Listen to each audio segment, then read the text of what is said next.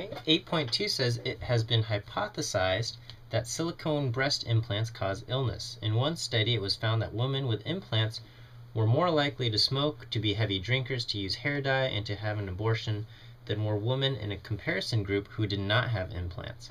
Use the language of statistics to explain why this study casts doubt on claim that implants cause illness. So, do implants cause illness? We cannot say. All right. What the study shows is that the implants variable is confounded with the other variables.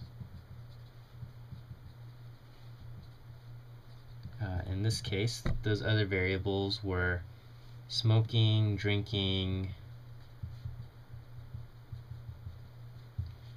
hair dye, and abortion. Okay.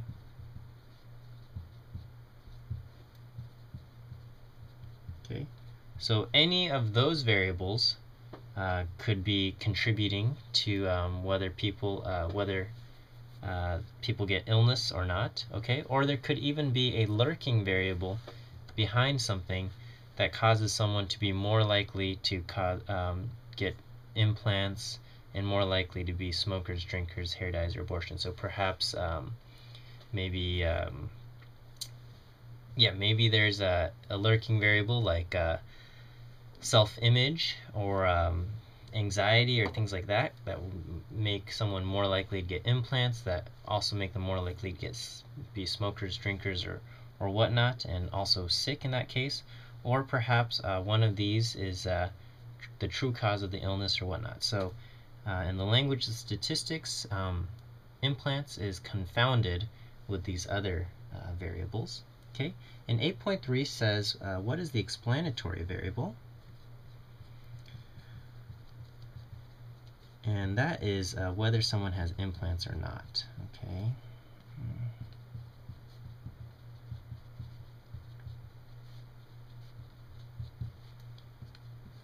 Part B says, what is the response variable? Response is their health,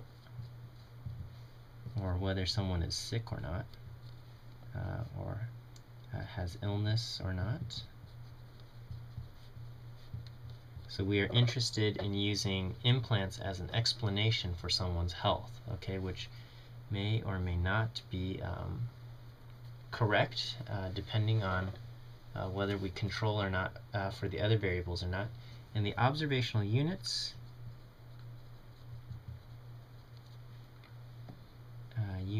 are the persons being studied, okay?